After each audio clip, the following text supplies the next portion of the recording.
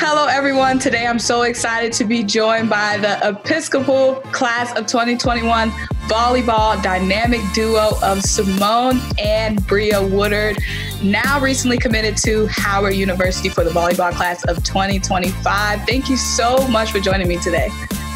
Yes, thank you so much for having us. Yes, of course. I'm glad I got both of you guys. I want to start off by asking, so of course you guys both recently committed, originally verbally committed to Texas A&M, and then decided to make the switch to Howard University, one of the most historical HBCUs. What made you guys make that switch? Just seeing how important they were and wanting to be a part of a community more like myself. Mm-hmm. That's Cimone. I'm Bria. Honestly, I just think it was more community based because we realized that we've been lacking that sense of community going.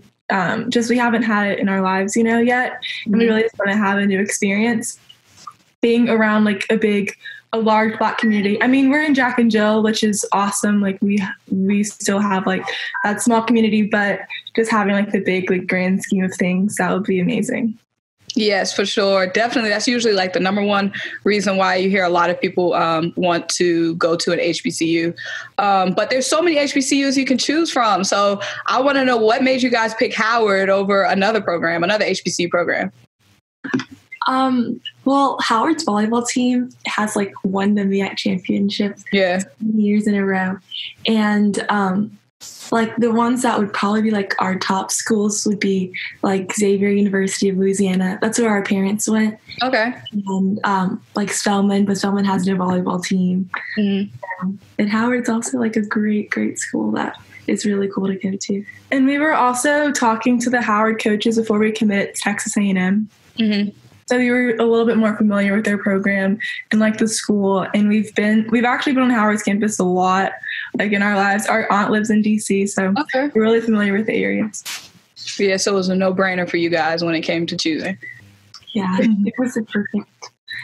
So over the past couple of months, we've seen a lot of top prospects now deciding to choose HBCUs over the traditional D1 programs where we see them will go, especially McCord Maker, one of the top 5-star basketball recruits, also chose Howard University. And the biggest thing that he was saying was, if I'm the only one who, if I'm the only top prospect that decides to go to HBCU, it will just be a moment. But if several, top athlete prospects decides to pick HBCUs, it'll be a movement. So did his decision have any influence on you guys?